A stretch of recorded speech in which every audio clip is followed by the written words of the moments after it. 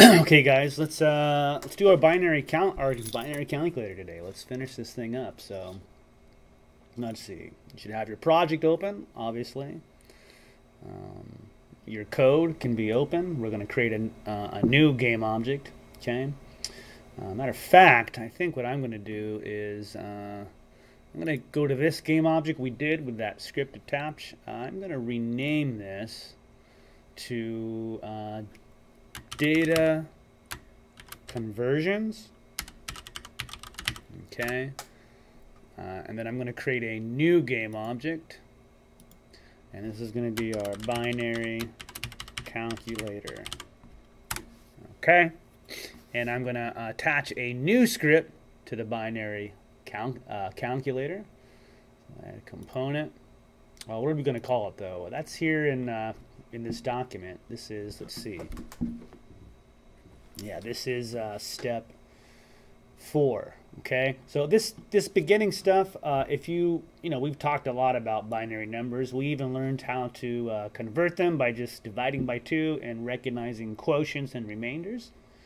Okay, and so this is just a review of binary. I think you guys know all this stuff, so we could probably just go down here to step 4. There's going to be some practice work to do after you make your calculators to make sure they are converting correctly. So really step 4 is we'll open up our binary calculator project and create a new script called binary conversion and add this script to a new game object. Okay.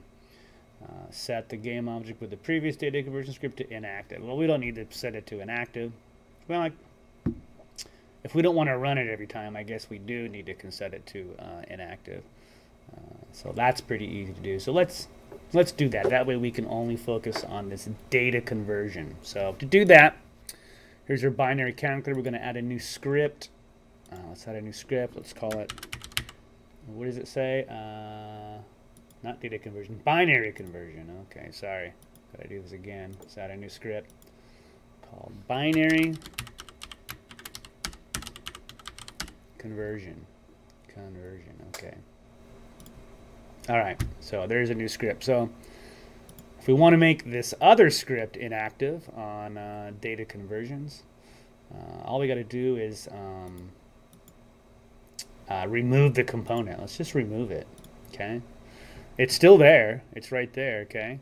But it's removed, okay? So over here, let's see. I just created a new script. Unfortunately, it's an asset, so I'm just going to bring it to the scripts folder. So basically, the one in data conversions, we took it off, so it's inactive, okay? But the binary conversion one is right there. So let's just open this up. As you can see, it opens up a brand new script for us. Again, we're going to remove the update function and create a new function called int to binary, okay, with a parameter to take in like an int, taken as an int. Okay, so we don't need the update function. Let's just get rid of this stuff. Okay. All right. We're going to create a new function. Okay. This function, we can create it right above here. Okay, it's going to be called int to binary. So it kind of looks like this. Whenever we create a new function, we have a void. Okay, kind of like this right here. You can just copy and paste void int to binary. I'm just going to copy this. Void int to binary. Okay, and then this is a new function, just like the functions we made for, well, I don't know, collisions and things like that. We're creating our own function called int to binary. Okay, and it takes in an integer, and we'll call it myint. Okay, so this, you can just copy some of this code. This is a string sequence. So we have a variable called sequence. It's empty. Okay, so we're declaring this variable sequence, and we're initialize it to be something that is empty. Okay, and then we have another variable called remainder, which is an int. Now, remainder, remember when we did the math yesterday, the remainders backwards were in fact the binary numbers. So we're going to do a similar method, okay, where we get the remainders, okay? All right, so we're going to use a loop here. While while the remainder is bigger than 0. Okay, what are we going to do? While the remainder is bigger than 0, well, we're going to create a variable called remains, which equals this remainder. This percent sign is modular arithmetic. Okay, what it means is whatever this number is, it's how many times does 2 go into it. Okay, and what it returns is the remainder. So remains is going to be the remainder. This is called modular arithmetic. Okay, so it's doing what we did yesterday when we divided all those quotients by 2 and we found a remainder. This remainder mod 2, that's how we say that, remainder mod 2, is collecting those remainders. Okay, so that's happening there. Okay, and then we'll just say remainder. We've seen plus equals before. Well, this is division equals. So where the remainder is being divided by 2, it's being increased by division by 2. Okay. All right. So it's not totally necessary you understand all this, but it is the math we did yesterday. Okay. And then we're nesting inside there. If this remains, okay, in other words, the remainders. So if remains is bigger than 0, okay, we are going to take our sequence and increase it by 1, a 1. Okay. Otherwise, else, okay,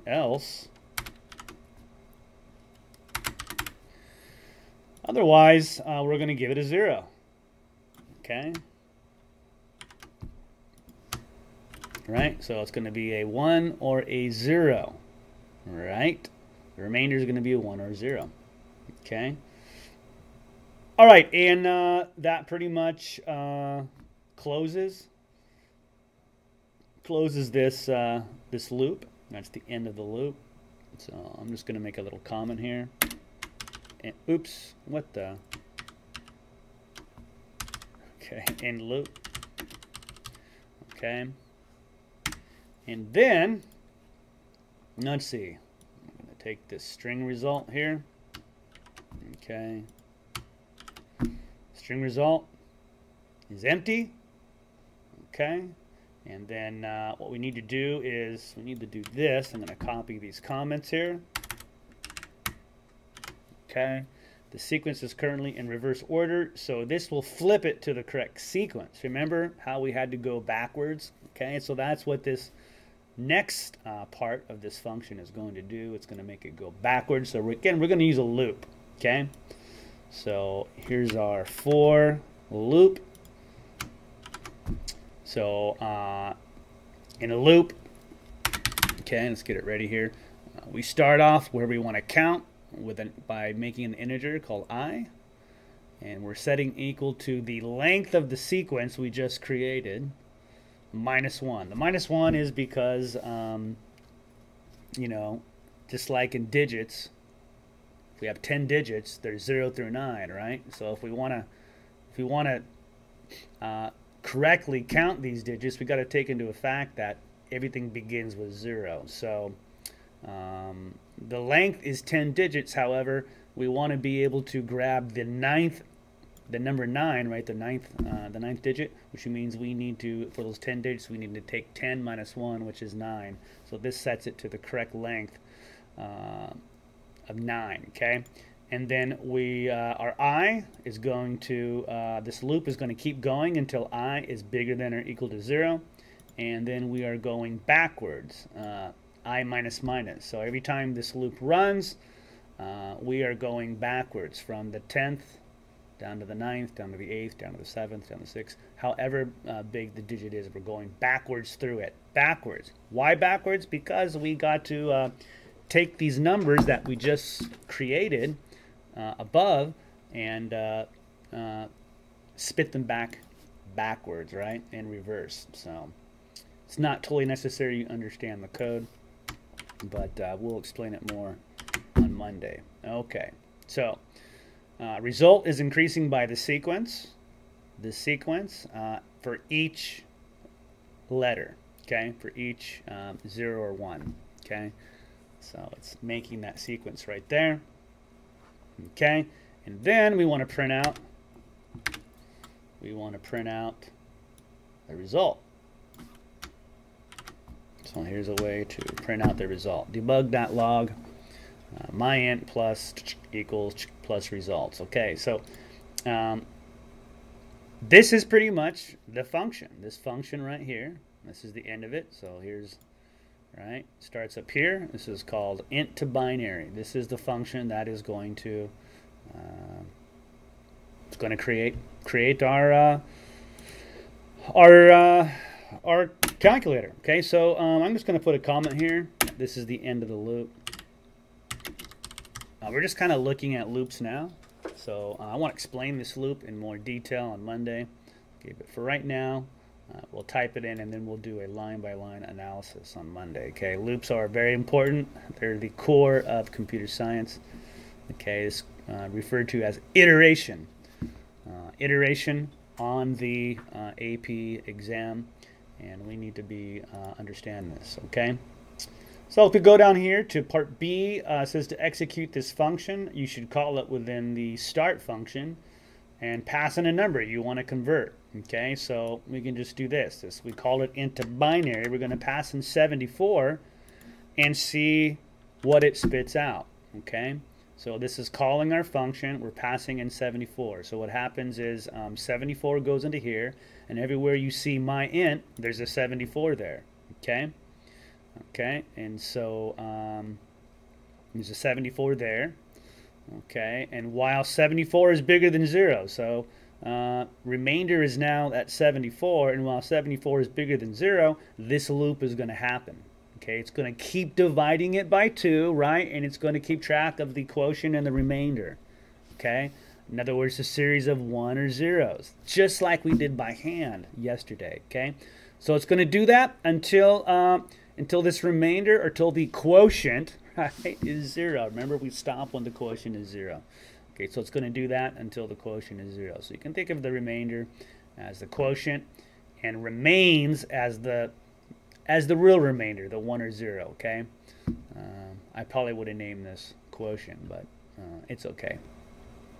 All right, that loop ends, and so basically what happens is, you know, this thing has this string result. Okay, result.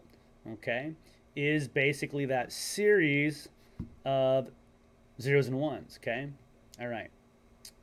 So and then it has to take the result, right, and it has to go backwards through it and print out the 1s and 0s in reverse order, so we get that the result as expected. Okay.